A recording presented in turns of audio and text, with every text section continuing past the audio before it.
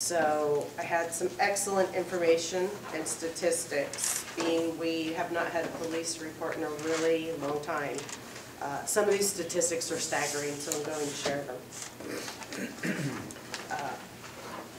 First, I'll come back to that. So some of the statistics. The categories they examined: mental health, employment, transit access, housing, health insurance. They examined the state of New Jersey, Warren County as a whole, and the municipalities. So the ones I noticed specifically: poverty. The state average for poverty in New Jersey is 10.9%. The town of Phillipsburg is 19.6%. 32% of all families meet the United Way ALICE criteria. If you're not familiar with the ALICE report, you should be. It very well, I've read the entire thing. It outlines all the key metrics that we're talking about in this report, and you will learn a lot about this community if you read that report. So I highly recommend anyone who hasn't, you look into that. Again, it's called the ALICE report. You can find it online. We are, kudos to the Board of Education, we are better than the state average for high school graduates by 2%. So that was a significant improvement.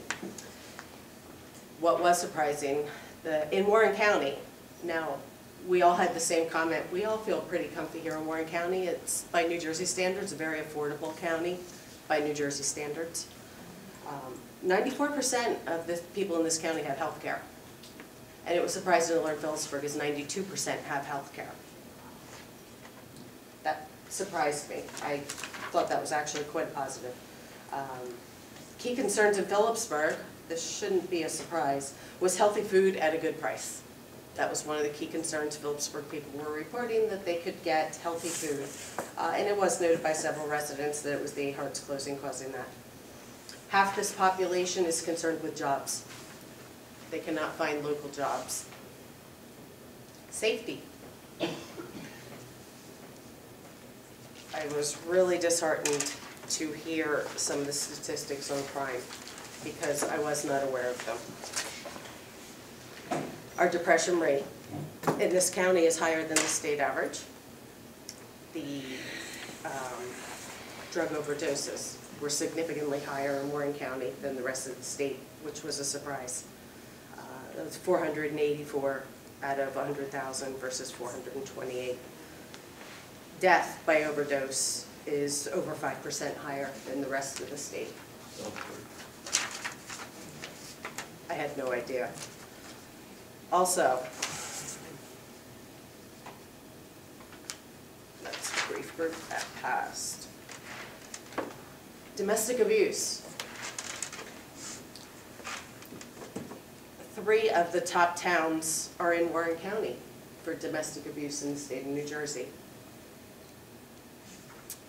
Washington was 23rd out of that 25. Washington Borough was 11. Phillipsburg was 3rd in the state of New Jersey for domestic abuse. This is based on people that actually report it. Meeting with Mary Jo, we had a very lengthy discussion because I couldn't tell you where it's at, and she helped me understand that. I had about 24 calls about a playground getting moved. It's not on the agenda, so I'll pretend I don't know anything about it, but I do because people called about it. It's that area. That is the area where we have all the crime. That's the area where all the domestic abuse is coming from. The last thing we need to do is take away parks and recreation from that downtown area. The largest part, I believe the number was 80%. Mary Jo, was it 80%? 80% of what? That domestic call was coming out of? I wouldn't be able to confirm that. I'm pretty sure it was about 80%. It was all coming in one key location, and that's the downtown area, which is Sickridge, South Main, Mercer, going back to Delaware River Park. It's all clustered in that area. So, the question came up, why is economic development so important to human health? And the answers were pretty simple. When people don't have money, they can't buy healthy food and they can't make healthy decisions. So when we look at all these metrics, it's important to understand them, and I'm going to turn this over to the clerk's office so she has it. And we can distribute this report, should anybody want to read it. So I'm not making this up. Here it is. It was called the Community Voice Survey. Right into the